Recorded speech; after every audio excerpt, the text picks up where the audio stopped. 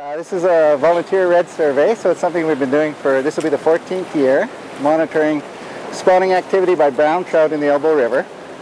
So every fall, a part of the brown trout population from the Bow River comes up the Elbow River to spawn. They spawn in the fall and they leave their eggs in the river to incubate over the entire winter to hatch out next spring. The spawning for a trout is very similar to a salmon, and that they build a nest in the bottom of the river to put their eggs in. So the way it works is the female finds a spot she likes, typically in shallow, fast-moving water with gravel substrate, very clean, not a lot of silt. She digs this depression in the gravels. She lays her eggs in the gravels, which get fertilized by the male. She moves upstream, digs another depression, and uses those gravels to cover her eggs. So she's basically put them under protection for the next few months while they incubate.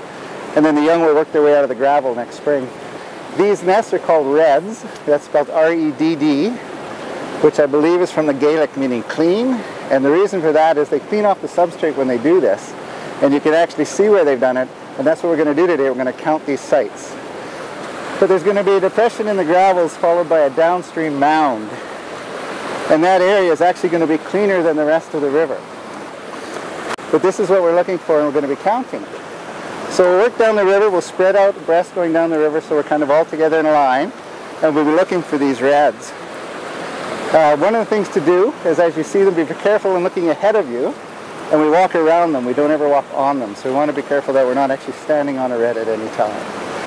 The complicated factor is sometimes in good substrate, a bunch of fish will spawn together, and we'll see more than one red. And at times they're on top of one another, so it's difficult to count them. And the way we do it is we look for the minimum number of reds we can see. So if, for instance, we think there might be 6, but we can clearly see 4, we count it as 4. We try not to overcount.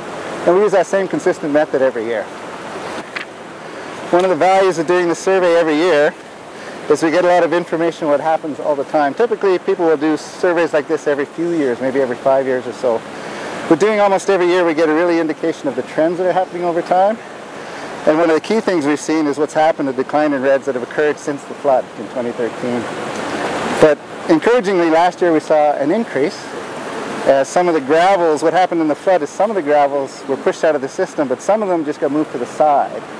And as the higher flows come through in the spring, typical flows, not the big flood flows, they get those wet again and bring them back into the river. We're starting to see a bit of that, and more gravel in the river since the flood.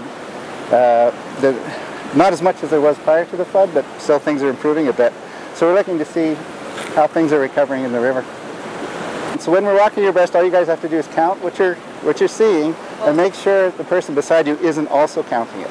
Oh, okay. So it's best to go sort of in little groups of 2 or 3 people, and then when you get to the end of the little area that you've walked, count how many you've seen, and make sure that as a group you're just providing me with one number of what you've seen, and we're not overlapping at all. Yeah. It's a lot of fun.